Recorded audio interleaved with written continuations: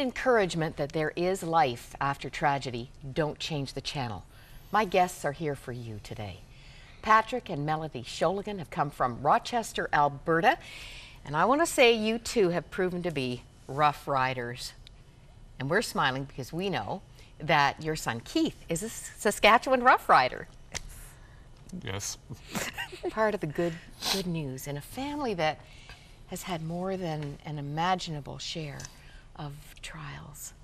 Pat, I want to take you back to January 24th, 1984, in your office, preparing to take your life. What was going on? Well, we were at a point of financial collapse at that time when we owned a fledgling feedlot in Lethbridge. And certainly I was not a Christian yet, and Melody and I had just had Tara. And that's your second child? Our second child. And I had been, like every good Ukrainian boy, I went out and got good and drunk. And to the point where I couldn't remember, someone called me that evening and I couldn't remember that they had called. And I didn't do that very often, but it was kind of a celebration, so that was what I had done. And I had gone into the hospital the next evening and hung over, of course, and very short of sleep. And our marriage was not very good at that point. I had been contemplating suicide for probably, I'm going to say, 8 months, 9 months prior. And because I felt that was the only way to get away from the problems I had, and you know, I felt that I knew that my insurance policies were intact, that if I committed suicide, Melody would have enough money to raise the children, the farm would be out of debt, and they would have life, you know, live happily ever after. And we had an incredible fight that night, and Melody told me that she didn't want me in her life anymore. And wow. Just had a new baby. Yeah, but I was like a new rattlesnake. And when I was like that, I was not a very nice person in those days. And I'm sure there's days that Melody still doesn't think I'm a very nice person. He's a nice person now. But I went home and, you know, very vindictive but with a very sense of great hopelessness and despair. And I had the gun in my office. I was weeping. Very difficult to describe what I went through, but for some reason, I had been raised in a religious type family and never been taught anything of the Bible, but we went to church, and I called out to Jesus. I said, "Jesus, I know you're out there." And it wasn't like any bells went off or banners started to wave. But when I made this confession, there was a peace came into my office, and the thought of suicide left me immediately. Now, like I say, I had contemplated this for a long time. I had a sister who had taken her own life probably about 4 years earlier than that, 6 years earlier than that. Mm-hmm. And and I had several cousins that had taken their lives, so there was a real curse in our family. Ooh.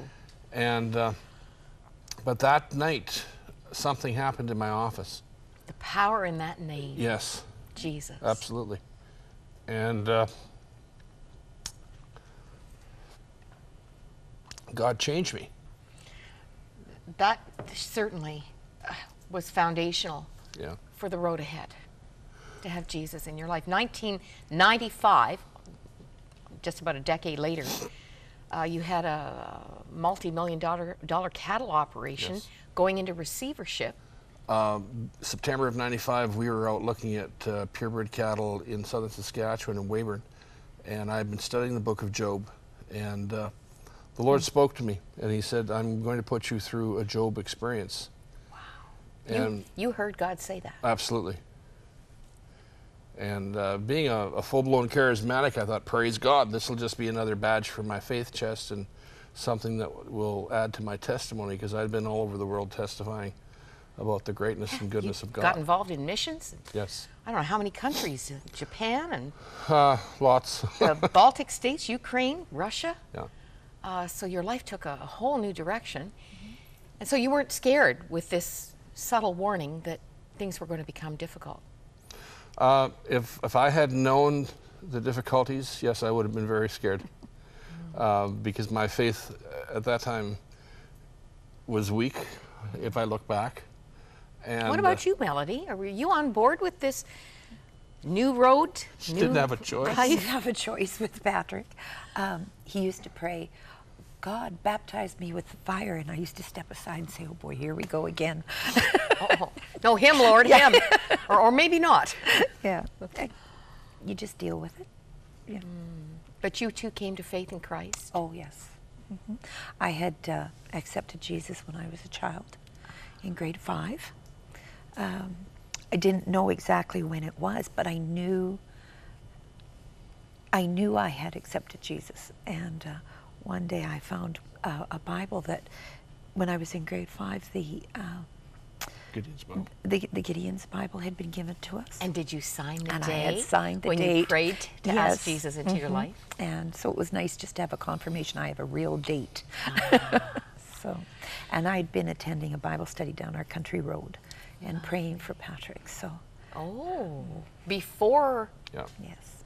before January 24th, 1984, Yes. in an office with a gun. Yeah. That's right. Oh, I love this. God's weaving. Well, you're talking about this cattle operation going into receivership and the promise of trouble. You made an interesting comment. I don't know if it was just to yourself or to the Lord. Well, at least my children haven't been hit. Well, God took everything from us. We went through a total stripping to the place where we didn't know where we were going to live.